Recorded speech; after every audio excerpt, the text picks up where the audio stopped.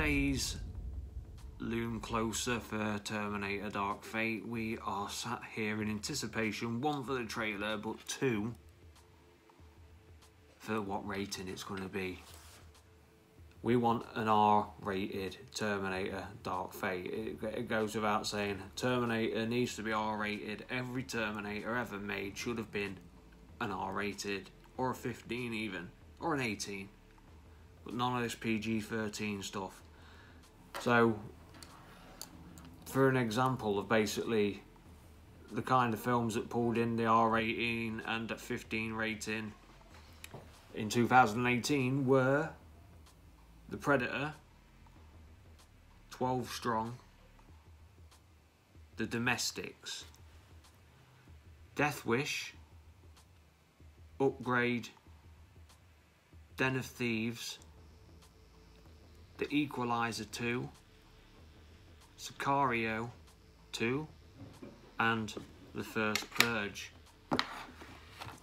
That's an example of some of the films that were a 15 or an R rating. So some of them aren't that bad, you know what I mean? And some of them are quite grim, you know, but the Predator, for example, that was an R rating and it was CGI blood, so you know, it doesn't take a lot to get an R rated, and just because we're going to get out for an R rated doesn't mean that the R ratings are going to be worthy of an R rating and be good.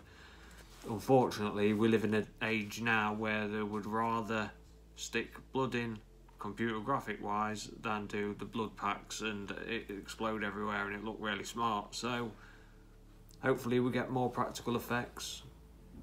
Hopefully we get the R rated that we desire as Terminator fans. I don't know, but I just thought I'd give you a quick example of you know, the kind of films that do get R ratings. Anyway, I'm live Wednesday night, 7 PM. This is Upside Down 6.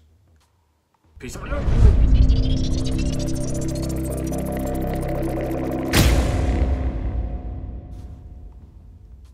Please like and subscribe.